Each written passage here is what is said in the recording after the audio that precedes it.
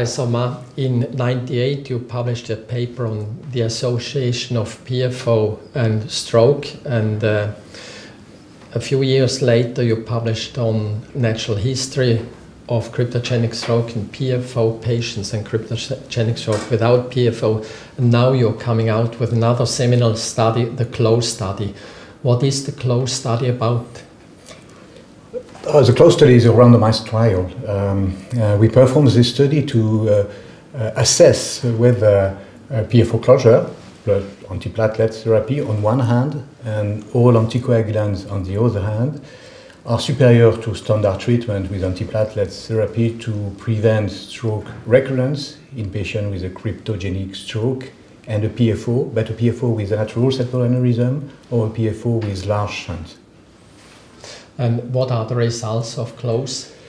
Well, the main result of CLOSE is a bit unexpected, but I am very happy with this result.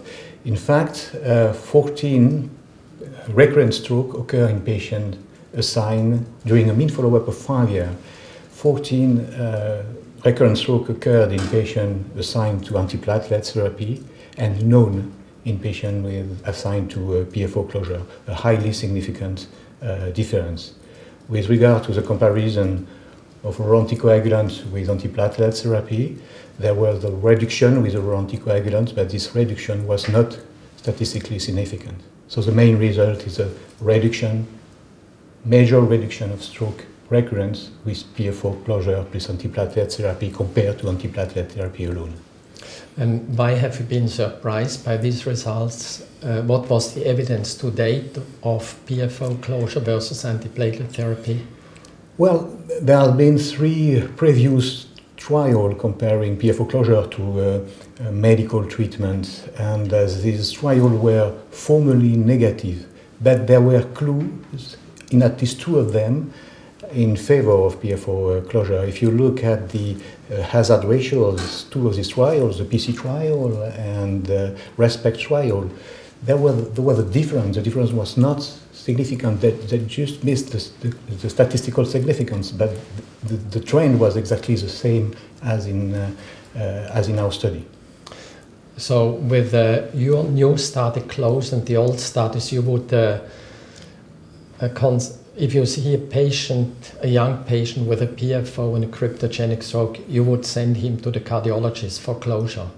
Yes, young patients with PFO with cryptogenic stroke, as strictly defined as possible, plus PFO and atrial septal aneurysm, yes, without doubt now. Is there any safety issue of PFO closure? Yeah, the same as in previous trials. That is to say that the rate of major complication of PFO closure, the occurrence is about 5.5 to 6% of patients treated with PFO closure, and the main complication is rhythm disorders, in particular new onset of atrial fibrillation. There were 11 cases in a closed trial compared to 2 cases of new onset atrial fibrillation in patients treated with antiplatelet therapy. What we don't know is the consequences of this atrial fibrillation on the long term. Do they need long-term treatment? Do they provoke stroke? And so we need more data on the long-term closure-provoked atrial fibrillation. Were the new onset atrial fibrillation permanent or only transient? Well, we have some transient, but these patients have been put on anticoagulants, and this is a main point because anticoagulant, as you know, has many potential drawbacks and complications. So the important point is to know whether this transient atrial fibrillation remain transient, and if the doctor can remove all treatment and the patient stay in sinus rhythm. We don't know, we have no information on the long-term outcome of this atrial fibrillation. In CLOSE, we don't have yet because we have the data, but I don't have yet the data to show you. PFO closure is also said to reduce headache, especially migraine with aura.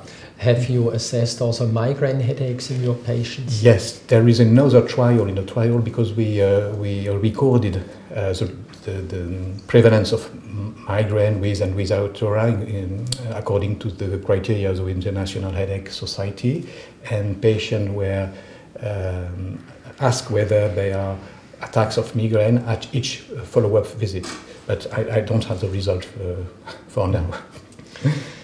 Do you think your close trial will also change the management of patients with cryptogenic stroke and PFO who are elderly? Well, we have no data in patients above 60 years of age, and we have no randomized trials in these patients. So we can give recommendation about PFO closure in these patients. But, well, this will be a discussion in individual case, because we can imagine a patient with no risk factors, no cause of stroke, with a particularly thorough etiological workup, and recurrent stroke with the only potential cause with the PFO. Well, the possibility to close the PFO has to be discussed on an individual basis. The problem with the elderly is that the probability that the PFO is related to stroke decrease when you are getting older and older, because age is a major factor of the relationship between PFO and stroke. Okay, thank you very much, Jean-Louis Mattle, for this seminal study that will change secondary prevention in cryptogenic stroke patients with PFO. Thank you. Thank you, Heinrich.